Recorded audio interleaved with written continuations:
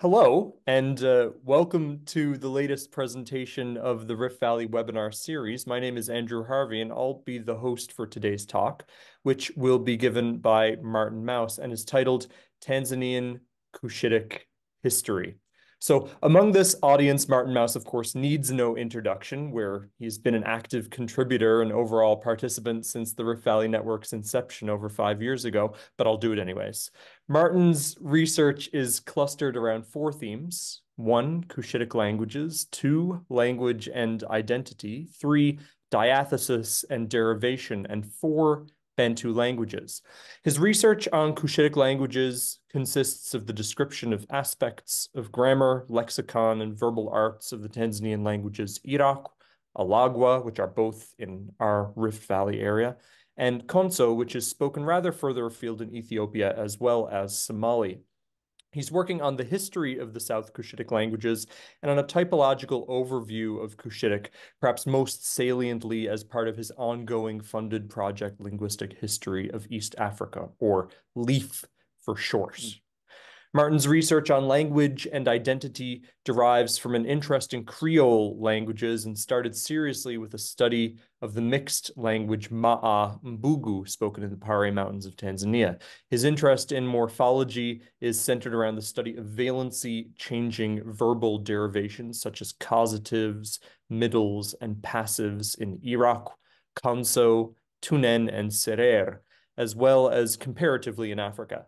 The Bantu languages that Maarten has published on include the Tanzanian Bantu languages, Mbugwe, Pare, and Maa, and further afield, languages such as Tunen and Yokon in Cameroon. So please, Maarten, the floor is yours. Thank you, Andrew, and to be reminded of my history. At the moment, I'm in East Africa in my mind, and yes, so today's presentation is very much a kind of a summary of our project. So I've put here and the LEAF team. It's this was the abstract that I sent to you when you pushed me, and as I'm not going to talk about the contact with Sonjo.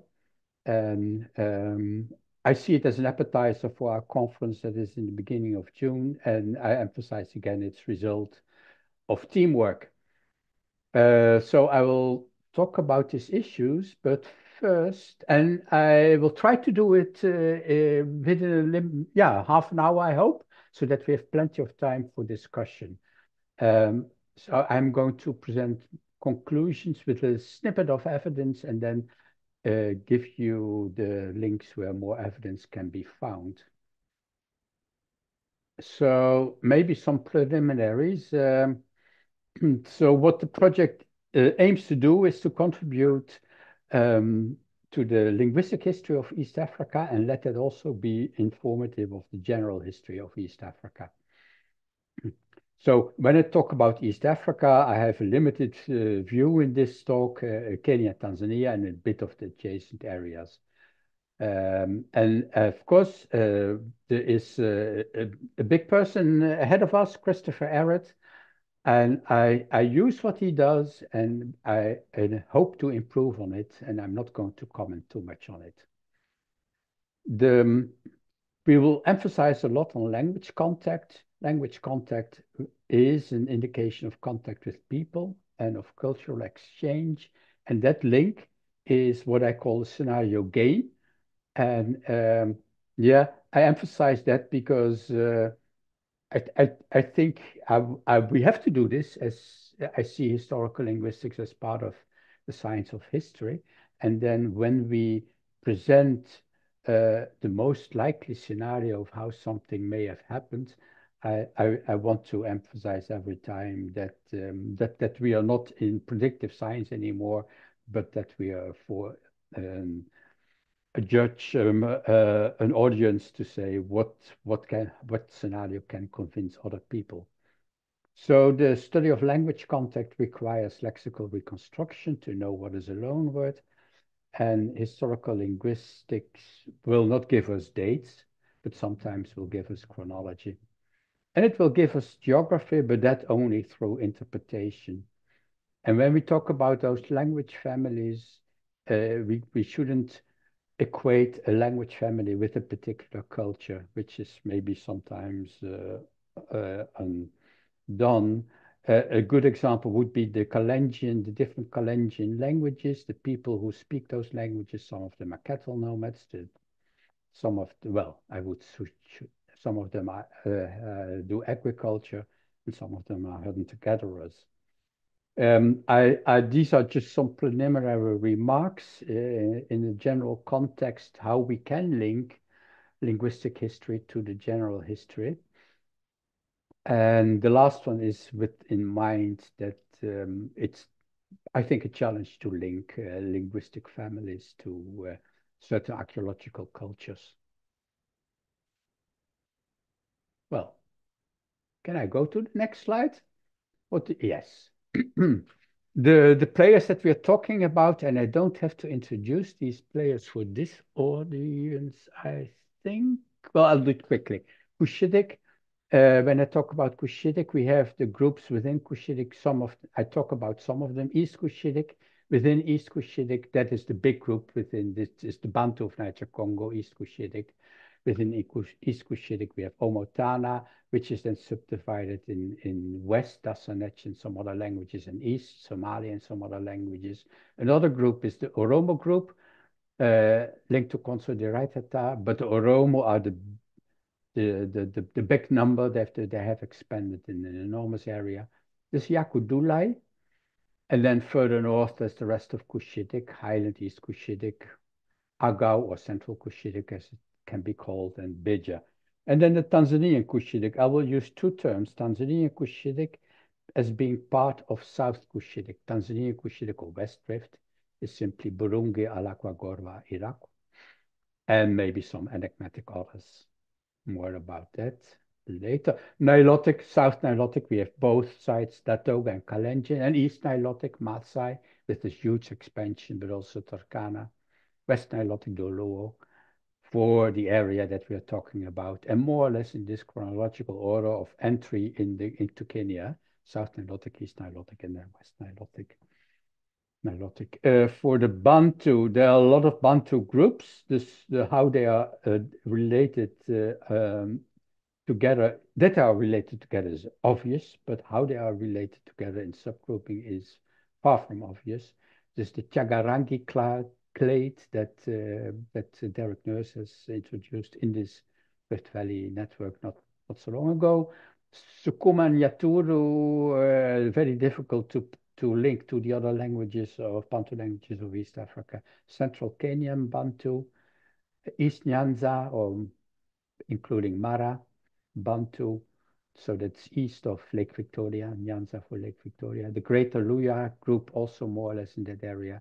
Northeast coast of Bantu, that's a huge group, including Mijikenda, Sabaki, Ruvu, which is Luguru, Gogo, Shambal, and then the Southern Highlands and Rufiji, Ruvuma. Of course, then there's also all those languages for which we have only some remainders, but that must have been there before any of these people entered East Africa, conveniently termed here earlier Eastern African. Dahalo, Sandawe, and all the others that have left some traces.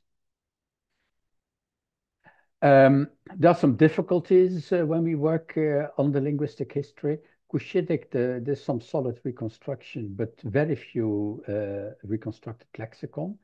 That means that we cannot simply look up if a given word is Cushitic. If we find a word in the Bantu language and say, this doesn't look Bantu, is it Cushitic? That's then a challenge to look it up. And there's a sizable part of the Proto-Tanzanian Cushitic lexicon that Roland Kiesling and I have reconstructed that we cannot show to be inherited from the rest of Cushitic. It's something that we should keep in mind. So if we show that a certain word is linked to a Proto-Tanzanian Cushitic in a Bantu language, that doesn't necessarily mean that it is Cushitic in the wider sense. There are a few questions about Cushitic. Is South Cushitic part of East or not? And there's a lot of Nilotic Cushitic contact at multiple levels. And these two I will talk about in this talk. A challenge is also that several Cushitic hunter-gatherer languages are likely to be the result of a language shift, the halo, and some of them are very poorly documented, like Yaku. Yes, as I said, the Bantu subclassification is very challenging. Part of that is that part of the reason is that some of these Bantu languages, they are reconstitutions of clans from different origins that all spoke Bantu languages, and that has a specific effect on the outcome of language contact. I'm not going to talk about Bantu too much today. We started at Tanzanian Cushitic, and the first statement is that it is not part of East Cushitic. That is a statement that I will propose here on the weight of evidence. I cannot say that I can prove this beyond doubt, but this is the what I'm waiting to defend to be true on the not absolutely conclusive evidence that we have. So the evidence that I would say is that are common lexical retentions with Beja, which nobody doubts to be one of the primary branches of Cushitic, that are not, or with Agau, that are not shared with East Cushitic. So these innovations are, in the first example here, a semantic innovation, where South Cushitic and Beja have the same meaning, and East Cushitic developed another meaning. Also in the last example. And then for the other examples, there are some form changes, reduplication in the second one that South and Beja didn't undergo, and D to L in East Cushitic that Beja and South Cushitic did not undergo. Other evidence would be development of the sounds, sound change. Sound change is what we can say is that South Cushitic has retained a number of sounds that have changed in East Cushitic. So these are, for example, the lateral fricative, the lateral ejective affricate, and the alveolar ejective affricate, plus the fact that of the rounded velars. Rounded velars are there in Agau and in South Cushitic. But the challenge is to make these kind of sound changes as convincing evidence are, first of all, that the number of common lexical items can be very, very few. For example, for the rounded velar, I have only one cognate between central and south. So yes, we can say they both have rounded velars, but it's only in one lexical item that I would consider cognate. And the history of these sounds in East Cushitic, that is still under study. So we cannot say that they changed all these sounds as a defining sound change to define East Cushitic. It may have happened several times. So those are the challenges to use sound changes. There is a slight indication, yes, that South Cushitic is primary, but that has its problems. For morphology, I cannot find any decisive argument, unfortunately. There's more on this in the presentation that I gave at Historical Linguistics Conference in Heidelberg. And all these can be found on our website under publications. So the next thing is, okay, so South Cushitic being a primary branch, but it was influenced by Oromo. And this is already something that Roland and I put forward in our reconstruction of Tanzanian Cushitic. But that we are working on again, with also with Christian and try to flesh out a bit more and make it a little bit more prominent because it's quite a remarkable fact that yeah, that is a challenge to the interpret to what it means for the history of the languages and the people. So we have some 20 lexical transfers from Oromo to Proto-South Cushitic, also some grammatical morphemes. I'm going to show only one. So the most telling one is Fu'unai in Proto-Tanzanian Cushitic for meat, which is Oromophony, and which is then ultimately from East Cushitic, Proto-East Cushitic, so or tho, meat. So this change from S or from F to F is a typical Oromo change, and these words being all cognate, that means that Tanzanian Cushitic must have borrowed it from Oromo. An early Oromo source when the Oromo still had the glottal stop, and the ni ending is a number ending in Oromo. I'll skip the remark, but very interesting last Monday. And then there is just as one of the other of the 20, I have Gadung, meaning old people in Proto-Tanzania Cushitic. The ang vowel plus ng being a number suffix in Tanzanian Cushitic, meaning old people, Oromo, Gada, for the whole grade system, but also particularly for those people in the Gada grade, which is the higher age. And then in order to make the whole story stick, I should also show you that South Cushitic is actually not part of Oromo, but I will skip that. There's plenty of evidence. And if you have accepted already that South Cushitic is a primary branch, then this I don't need to do this.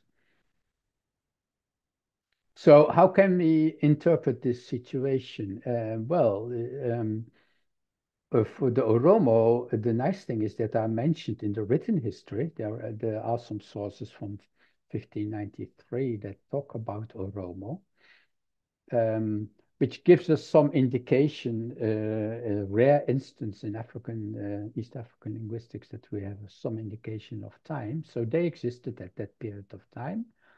And that also tells us that if we then assume, and I assume that there were no Oromo in Tanzania, there's no indication at all for any Oromo in Tanzania, that the contact between Oromo and South Cushitic must have happened in Kenya, and that the entry of Tanzanian Cushitic into Tanzania is relatively late. Much later than those very early pastoral Neolithic sites that are found in Tanzania that are sometimes linked to Cushitic.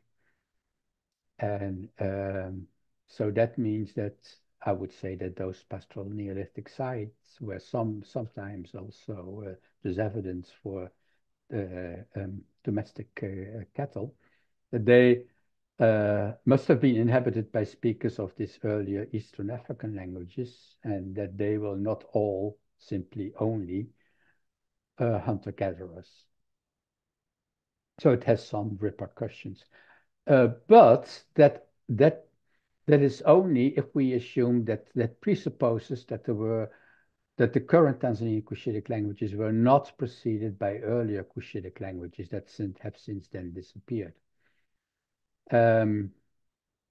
Of course, we can say that the simplest assumption is that there were no people that have disappeared, but we have to think about the Yakudulai.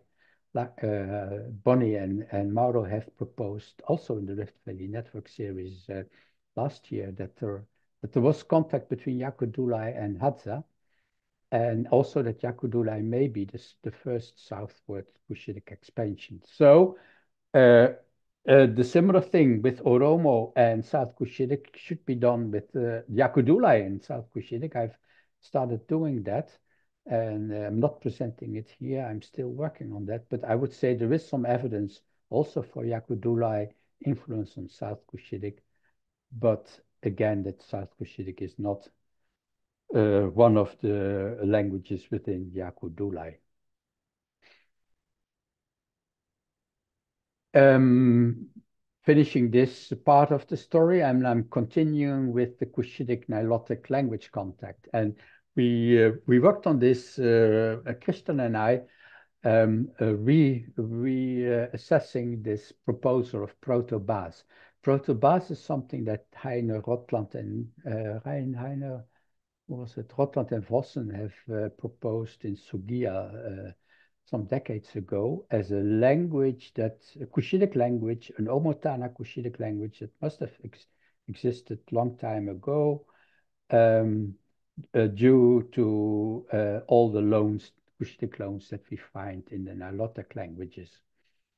Um, in This putative proto-Bas is separate from the other Omotana languages in their argumentation because it underwent two sound changes. One of them is the centralization of A to E in the context of a pharyngeal consonant, and the other one is the split of the R into two different rhotics. For the first sound rule, we're not convinced at all because that is a very common allophonic variation in Cushitic that you centralized A in the context of a pharyngeal. So if we just assume that the Nilotic languages have borrowed the words as they heard it, as they were pronounced, then we don't need a sound rule to account for this. The split of the two into two rhotics is based on two items. At least the rhotic indicated with the capital R is in two items. The Mar. Mar has a much wider, in the meaning calf, has a much wider distribution than Omotana, and also within Nilotic has a very wide distribution. So it's difficult to put the blame only on Proto-Bas. And the other one, Ar, is, in our view, from West Omotana and not from East Omotana. If we don't accept that all these loans are from one specific language that has disappeared, Proto-Bas, we have a new look at all the proposed transfers, and we allow for the possibility that they were from several separate borrowing events. Doing that, we see the conclusions are this transfer from Proto-Omotana into Proto-South Nilotic, with a pretty strong cultural dominance of Proto-Omotana, specifically in the number paradigm. So all the numbers for 2030 up to 90 are borrowed from Proto-Omotana in Proto-South Nilotic, but also the numbers 6 to 10. Doing this, we regularize a bit. So for some of them, we we cannot show that it is specifically South Nilotic. For some of them, we can show that it is South Nilotic, and then we just take them together. That those for which we can only show Kalenjin, that we take them that it is all the same event of South Nilotic and Proto-South Nilotic, Proto-Omotana, plus four relatively basic verbs. So this points at a rather intense contact, but specifically, I wonder what kind of social linguistic situation, how can we imagine a situation where you borrow these higher numerals? The fact that you borrow higher numerals is, in my view, very common, but in this situation, with these cultures that we may associate with the Cushitic and Nilotic, how did they find the need to borrow these higher numerals from Omotana? Separately, there is some, not much, but a little bit of transfer from West Omotana into Proto-South Nilotic as well. There are not many, but two of them refer to male domestic animals.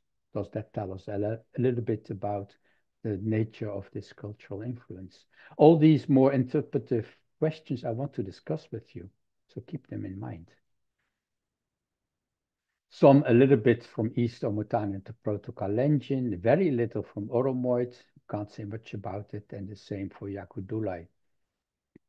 So yes, we hope that this will be published. The paper is under review. Let's hope it will be accepted.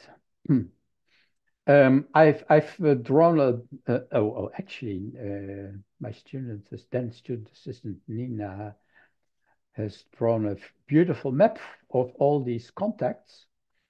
I call it a map because I remember one of the Rift Valley Network presentations where we looked at the map and one of the archaeologists present say, why do you linguists always assume that the Cushitic people were east of Lake Turkana and the Nilotic west of Lake Turkana? And I think that none of the linguists has such a specific interpretation of the random arrows that were put on the map. So this is why I have my kind of abstract map um, to to to be aware that we're playing the scenario game when we look at an actual geographical map. Um, we have not, I have in the article, we haven't dealt with South Cushitic Kalenjin contact, but there is plenty. That was already remarked upon by Chris Arrett in his PhD thesis. Um, so, okay, with my critical look, I looked at all those proposals by Arrett, not accepting all of them after our new reconstruction of Proto-Tanzanian Cushitic, but going through several dictionaries, such as the Bukot and Nandi dictionaries, finding quite a few more. So we have now about 50, some of them better than others, still working on it. And we're working on this also with Christian, but Ronald has joined us. And he pointed out that we have to include Datoga as well, because when we did the reconstruction of Tanzanian Cushitic, we notified, and especially Roland in his Habil, he noted a lot of contact at various levels between Datoga, pre-Datoga, pre-pre-Datoga, and the stages of Tanzanian Cushitic. So, yes, this is my new map where we show that Oromo, just put randomly in this schema somewhere, had influence on South Cushitic. And South Cushitic, I put this extension here that there was then a prolonged contact with Datoga, but certainly also a lot of contact with Kalenjin. Now, on the Mondays fortnightly, we are working on Taita Cushitic.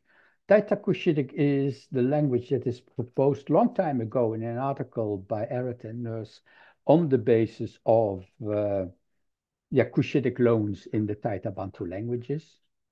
So we are just we looked at all the evidence again, and we have accepted some of it, discarded some of it, and looked at a lot of other items that didn't look very Bantu. And what we find is a number of the Sagala Bantu language in Taita Hills are from Cushitic, and for which South Cushitic is actually the best fit. Um, 10 plus 7, which is also where South Cushitic is the best fit. But yeah, we don't have other Cushitic cognates for these South Cushitic words. So that could also mean that both South Cushitic and Taita Cushitic got them from another source. And for two of those, we really don't know. It's hard to decide whether we should contribute it to South Cushitic or to this vague earlier Eastern African. What was there before? some of them Dahalo is the closest fit. And yeah, the Dahalo and South Cushitic, that is also something to address at some point. Is Dahalo related to these other South Cushitic languages or not? That is a difficult and open question. There are some other strata in the Taita Bantu languages from north coastal area, Somali, through Swahili, some Maasai, and a little bit of Kalenjin or Romo-Yaku. Um, what is that remark? Don't know. Don't know what I wanted to say. But something similar can be done and has been done for Chagakushitic by Derek in his dissertation. Parakushitic by me in my book on the making of the mixed language Ma'a, where I come up with some 80 Cushitic words that are the oldest layer of this mixed language, and which are presumably from the original Cushitic language that they spoke before they shifted to the Parabantu language. So having evidence for Cushitic in the shape of loans in Bantu languages in those three mountain areas, we may assume that all those three former Cushitic languages are related, but it's not so easy to actually show that because there's not that much overlap that in the lexical sets that we have found. And also because when you look at, but that will come, yes. So yes, my map is extended again a little bit. Taita Cushitic is put in, and that must have been linked to South Cushitic. If time permits. No, I am skipping Bantu. We are working on Cushitic loans in Bantu, and there are lots of proposals by Eric, but also by other people. We're going through all of them, expanding some of them. This needs a critical reassessment because, some of them may be a wild goose, or how do you say that? And um, the hypothesis that I am entertaining is that some of those loans, acoustic loans in Bantu, is because a number of the Bantu languages went through the area of East Nyanza, East Lake Victoria, where they would have met with South Cushitic and Kalenjin people who were there together. Going to skip it, but there's also some indication of a southern route of some Cushitic loanwords for which I have no explanation at all, which is a problem to me. There are some, we can say that East African Bantu, they when they often have specific terms for male domestic animals, but in most cases, those are lexical innovations, sometimes because of borrowings from Cushitic, but also from other lexical innovations. So there seems to be something about the male domestic animals in East African Bantu. They had domestic animals, but possibly um, the whole culture um, of what is it of getting the best offspring by mating. That was maybe something new, or maybe male domestic because they only were doing trading in male ones, but uh, we can try to make some interpretations of why it is specifically male that became important for East African Bantu. There's very little agricultural transfer from Cushitic into East Bantu. And there is some in the fauna, in the animals, but very often with interesting semantic changes. So this is this is the wrong map. Let me skip it because you have seen it already. I want to entice you to play the scenario game. I have some huge questions. If South Cushitic was an early split of Cushitic, presumably they stayed for a very long time in Kenya. But where? I mean, if the contact with the Oromo, that would point to the northeast, that is somewhere here. Contact to the Kalenjin in the west of the Rift Valley, most likely. But then then the fact that there was a related Cushitic in Taita and in Pare, Kilimanjaro, that points to this area. Um, and then how did they end up here? Because the point of diffusion of Tanzanian Cushitic is roughly Kondoa, from Kondoa, uh, Burunge, and then split off, and the rest they went north to where, well, so where am I from here? They went north to this area where the Iraqu are now. But if they were either here or here or here, somewhere from Kenya, they must have ended up in central Tanzania in the Kondoa area. Which route? The prolonged contact with Datoga would suggest through here, East Nyanza, through the Mara area, and then somehow to Kondoa. But if they were already here in Kilimanjaro, and with the proposal of Chaga and Rangi being very, very old group of Bantu, it would also be of the case of least of the easiest lines to draw on a map to bring them from here. Um, I think that's what I have on this slide.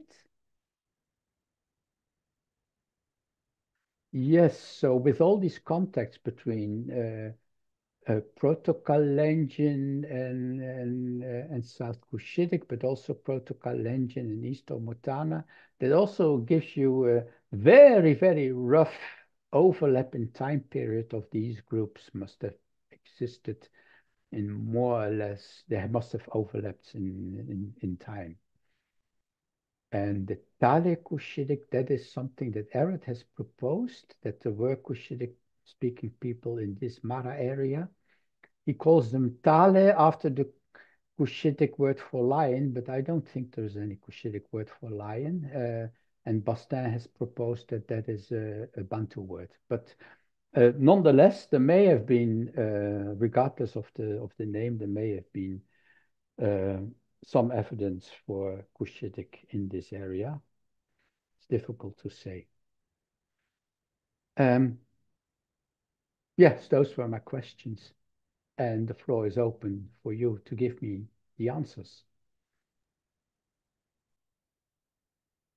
So thank you very much, Maarten, for your presentation. I'd like now to open the floor for questions and commentary from our audience. So participants can ask a voice question by raising their hand using the raise hand function in the reactions menu at the bottom of the screen. So if you raise your hand, I'll ask you to unmute and then you can ask your question. Alternatively, participants can write their questions using the chat function of the Zoom application, after which I'll read them for you to Maarten to answer. And as a reminder, this webinar is being recorded. So if you ask a voice question, your voice will be recorded and it'll be made available later when the video is placed online. Yeah, I'll follow Maarten and open the floor for questions. I'll take the prerogative as host and try a first one. Can we go back to one of those maps? These kinds of maps? Yeah, Maarten, Yeah. you're channeling your Piet Mondrian with these maps. My what? Your Piet Mondrian. I get this very Oh moment. yes, yeah, yeah, yeah, yeah, yeah, Yeah, yeah, yeah, yeah, yeah, yeah. it's Oh, nice. it's modern art. Yes, okay, yeah.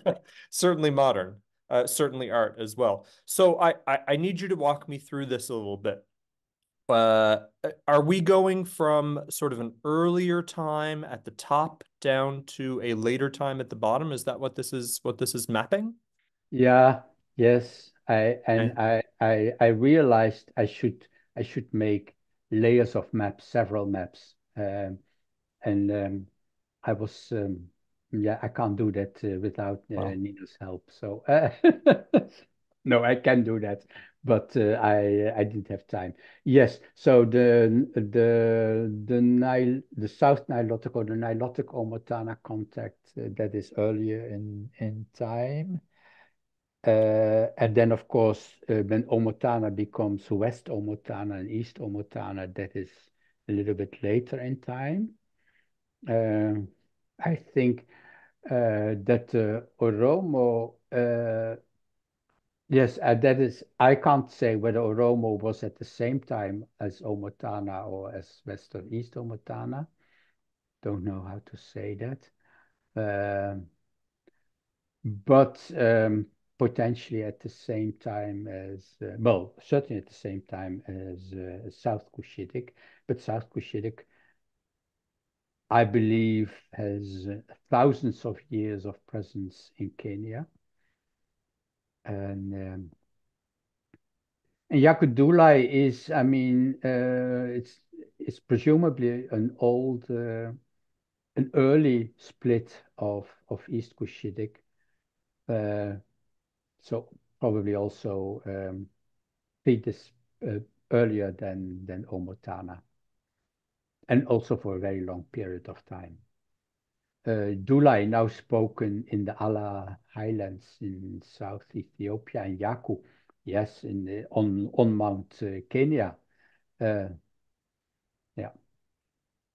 And these dashed outlines rather than the solid outlines, is that shorthand for anything as well? Well, in a way, it was meant to be shorthand for the time for later splits. Okay. All right, that's clear. So from top to bottom, we're dealing with sort of time. From left to right, is that indicating anything? Is that an indication of geographical? I attempted sort of geographical representation. And but then I have to put in Oromo and Yakudulai and yeah, and then if I put those where they are more or less geographically, then it gets becomes a mess. So No, I have to in say I appreciate sort of the abstraction away from geography here because, as it's been said many times, we don't exactly know where these contacts happened, and I think it's nice to put it this way because because we don't, and we don't want to suggest that we know something that we don't. So I appreciate the way that you've tried to do that here. Yes, and I was trying to avoid, but what you cannot avoid is that you do get interpretations again, and I have made some differences, and yes. Thank you for the question. Yeah, I quite like it. yeah.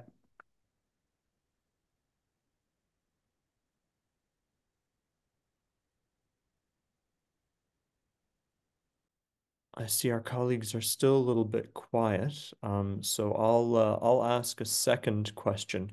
Way back at the very beginning of the presentation, you don't need to arrow back to where it is. Um, there was a mention that there's this sort of dearth of cognate lexicon in South Cushitic versus the rest of larger Cushitic. Mm, And this is evident to anybody who sits down with like, trying to do elicitation or trying to, compare words that they have in, say, Gorba, for example, putting, in my shoes, and then having a dictionary of Somali or Beja nearby, right? yeah, Can't find much.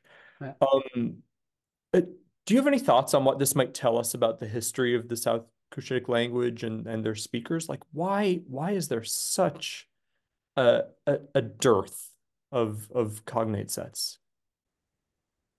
Um, the it is less dramatic than I thought a few years ago. So it is promising that we do find more. when we look carefully. Um, uh, there is maybe also in the method, the big dictionaries are there for Somali Oromo, and we need very good dictionaries for Beja and for especially Central Cushitic for Agau. Mm. There is also the challenge in the methods um, that those languages that we really, if indeed South Cushitic is a primary branch, then those should be helpful. And then um, Central Cushitic has been in such an intense contact with Ethio-Semitic that a lot of uh, yeah, challenges come up there. And the one that is least in contact with Ethio-Semitic is Bilin. But I do not have a good dictionary of Bilin. And then Beja, yeah, has had this very, very, very long history where a lot happened. And yeah, I'm using Wedekin's dictionary of Beja, which looks extensive, but actually is not. So sometimes I have to go back to Rhinish, and Martien van Over's dictionary is growing. That's nice. So more is going to come. Uh, but then why? What explanation could we have in a positive sense? Then that of course what we hope to find is indications of the earlier Eastern African very yeah peoples different and their languages having influenced uh, uh, Proto-South Cushitic. For Proto-Tanzanian Cushitic, we are looking again at all the links with the Sandawe. And this dictionary of Sandawe that Eric has so nicely typed up on Ten Ra's notes, he's also very nicely added all possible South Cushitic or links that he could imagine, Yeah. and he's good at that. Yeah. So going through them, all of them, the nice thing about it is that you can sort of be sure that you have every possible candidate if you only look at the proposals of Cushitic link. Um, but for him, they're all Cushitic to Sandawe, and if we have an open mind, then for quite a few of them, we can say, well, I mean, in case it's one of those words for which we have no further Cushitic cognate, uh, then we won't decide that it is from Cushitic to Sandawe, and maybe could just as well be the other way around. So Mm. that is a source that is developing now. Yeah. I see Bonnie has her hand up. Go ahead, Bonnie. Hi. There is a 1992 Blean dictionary. It's not super long, but it may have things that aren't in Rhinish. Unfortunately, it's in Fidel's, Yeah, but yeah, there I are have that one. English I have that one. translation. Oh, you do? I have Okay. that. Yeah, I have it. Yes. And I yeah, I'm not so good. Yes, but Christian can read it easily. Yes. Yeah, me either. I was wondering what's your impression of the retention of a Proto-Cushitic lexicon is in South Cushitic versus Central Cushitic or North Cushitic?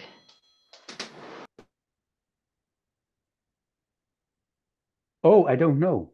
So compare the retention in South Cushitic to the retention of Cushitic in Beja or in Agau. That would be a very sensible thing to do, but I haven't done that. Yeah. I see Tom has his hand up. Tom. Yes, thanks, Martin, for this nice talk. I have a kind of general question with respect to the rough chronology of linguistic populations in Eastern Africa. I mean, I understand your argument that earlier it was thought Cushitic is old, and also South Cushitic would be an argument for that, and you say it's actually later. I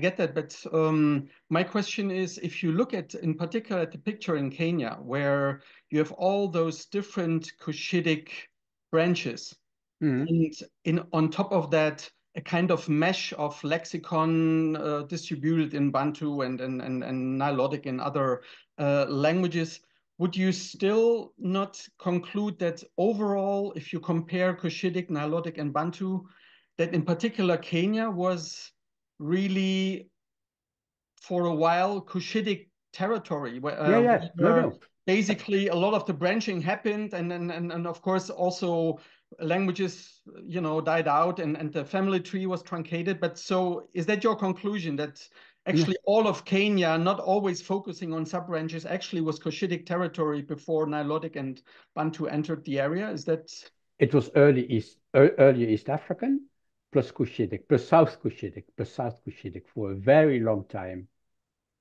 I would say thousands of years, okay? and and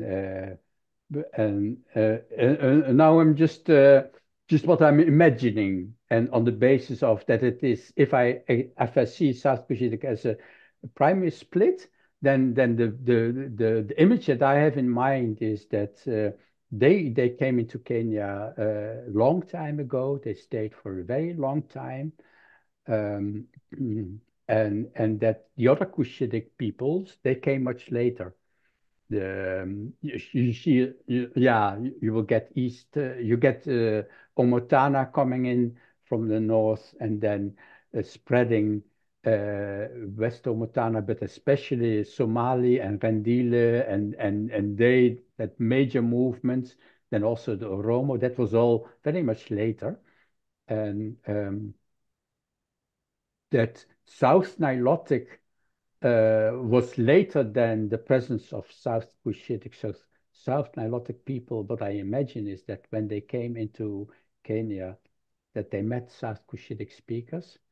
And that's maybe also why there's a little bit more influence of South Cushitic on South Nilotic. Not a little bit, quite a lot more South Cushitic influence on South Nilotic than the other way around. And that they together were together for quite some time in this area between Lake Turkana and Uganda, and there was I suppose that there was a lot of contact between them, and so the different archaeological cultures that you find there, the Savannah Pastoral Neolithic and the Elmatitan, I would interpret as not necessarily along the lines of Cushitic and Nilotic, but along the lines of the kind of culture that they developed. You see also among the Pokot, they have people groups, part of them concentrating on agriculture, and part of them concentrating on animal husbandry. And I think that that is also something that developed there, that it was a late development, that all of a sudden people would then maybe going to concentrate on just living on the cows, and then also needing a wider area, and having larger herds, and developing the Datoga lifestyle, and with that making actual movement of people also easier and necessary. That is the kind of scenario game that I would put on. Okay, thanks. There's a nice PhD dissertation that was recently produced. Our colleague Sam Beer shared it with me, that talks about the Nuer people and how culturally they were differentiated, also according to sort of subsistence patterns. Maybe not as sharply as the Pokot that you suggest, but there's a nice dissertation on that, which maybe I can send on to you Yes, please. when I get Yes, my hands yes, on it. yes.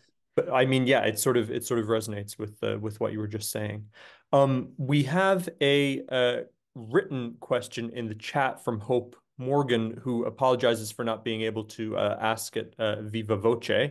But she has one question and then a follow-up. So the first one is, I'm curious whether in the course of the project you have run across relationships connected to gestural traditions, such as counting on the hands. Anything to say to that, Maarten? Oh, I have something on counting on the hands. I didn't look at that, but just a coincidence. Where is that? When I talk about the Numbers. numbers and Bantu, Fungate, yeah. Fungate was known to be one of those Cushitic loans in Bantu, spread all over Eastern Bantu, and linked to the Proto-Tanzanian Cushitic Fang, meaning seven. Fungate is seven. But I propose something different, and that is Fungati, close in the middle. And the reasoning for that is that the way to count, for example, among the Chaga, is well, if you go to six and then seven is this, so you close in the middle, Fungati.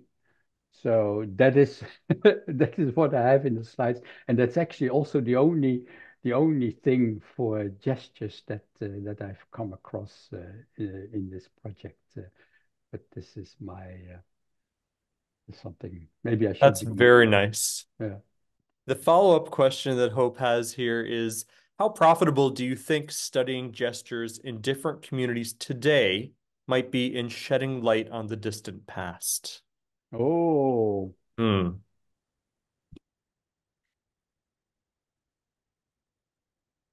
I think there's quite a lot of contact going on in terms of gesturing, seeing that you have. I mean, yeah, Victoria and I, we talk about this now and again. We're not about this specific question, but she points out that a lot of the African gestures, uh, the real lexical gestures, are quite widespread, and that goes across languages and wide areas. So that would mean that that can be easily spread. The gestures for the numbers, they can be sometimes very specific. So for Massa, it's completely different than from the rest of East Africa. And so I think these are very, they can be very specific. With the numbers, there is something about numbers and secrecy I would, or secrecy is a big word, but you don't want to be always specific with numbers. And so in Iraku storytelling, for example, whenever a number occurs, you don't pronounce it, but you gesture it. So and maybe numbers are a separate entity when we talk about gestures in contact. And how profitable will it be? I think it will be very difficult to draw. It will be difficult because it will be difficult to reconstruct lexical gestures. Because I think they are, unless they go with a specific spoken word. So maybe those that sometimes have gestures going with idiophones, maybe those would be profitable to study, but I don't know them very well. Sorry, Hope, a very vague answer. Brilliant. Thank you, Maarten. I see that we have a lull in the questions. Stop. I will stop the share. And You can I will stop the stop the recording. recording.